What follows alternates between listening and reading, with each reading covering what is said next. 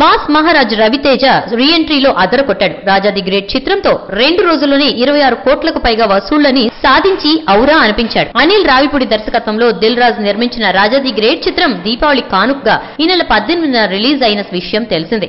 మొదటి రోజున 12.6 కోట్ల వసూళ్లని రాబట్టి రవితేజ కెరీర్ లోనే బెస్ట్ ఓపెనింగ్స్ ని అందుకుంది. ఇక నిన్న దీపావళి కావడంతో ఆ జోష్ మరింత పెరిగి 13.8 కోట్లను వసూలు చేసింది. దాంతో 2 రోజుల్లో 26.4 కోట్ల కలెక్షన్లు రాబట్టినట్లు అయ్యింది. రవితేజ అందుడిగా నటించగా మెహ్రీన్ కౌర్ హీరోయిన్ గా నటించింది. ఎంటర్టైన్మెంట్ కి పుష్కలంగా అవకాశం ఉండడంతో ప్రేక్షకులు కూడా రాజా ది గ్రేట్ చిత్రానికి బ్రహ్మరథం పడుతున్నారు. మొత్తానికి వసూళ్ల వర్షం చేస్తుంటే రవితేజకు మరో సూపర్ హిట్ లభించినట్లే అని అంటున్నారు ట్రేడ్ విశ్లేషకులు. వీకెండ్ లో మంచి షేర్ ని రాబట్టేలా ఉంది ఈ రాజా ది గ్రేట్.